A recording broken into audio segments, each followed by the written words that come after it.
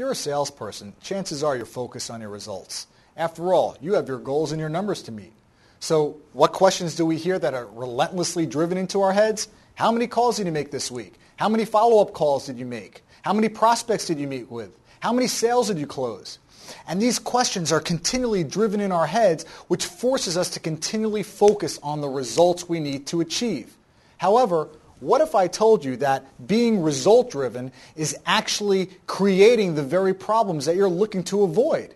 Constantly focusing on the result keeps you pushing for that end result without focusing on the actual process that produces the result. And what do we tell ourselves? Well, I can't focus on building out my process. I don't have time to work on my systems. After all, I have my numbers to meet. This constant push to reach our numbers keeps us diverted away from the process that's going to achieve the result. So here's my suggestion to you. As opposed to continually being result-driven, become process-driven. There's a paradox here. The result is the process.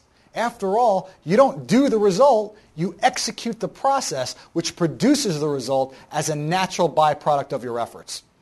There was a story of a salesperson that was being trained by an old veteran.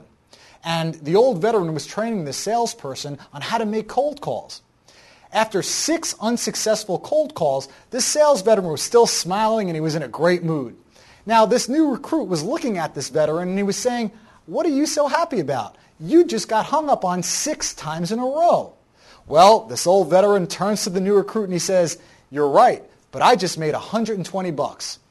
The new salesperson looks at the old recruit and he says, "I don't get it. How do you figure?"